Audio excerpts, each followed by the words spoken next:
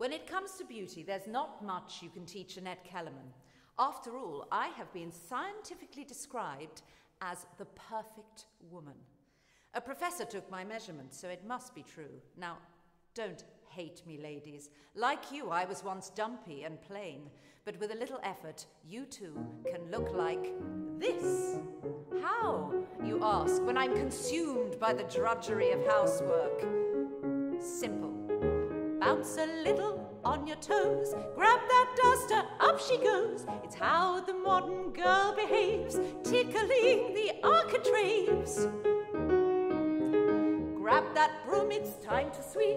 Take those lunges nice and deep. Goodbye wobble, farewell sag, doing the dusting rag.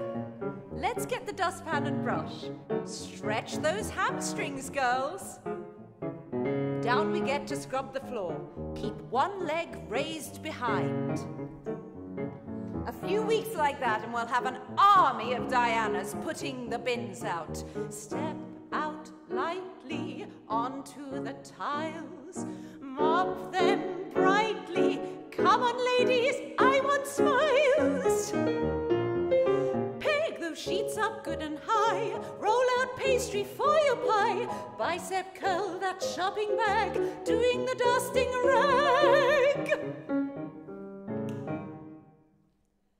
Love, we are told, is incidental to a man, but for a woman, it's the fundamental fact of her existence.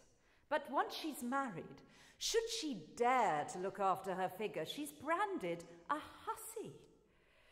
The result of this is we've got shapeless wives battling their buttons and husbands filing for divorce. Dear God.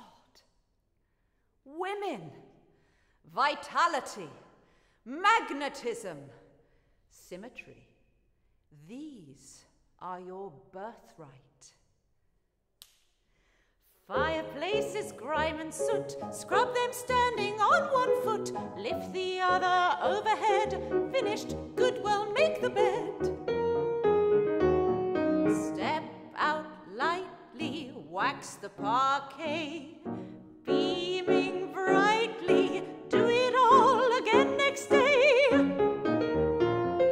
Look at every surface gleam, look at you, a heavenly dream. A cup of tea, a well-earned fag for doing the dusting rag, doing the dusting rag.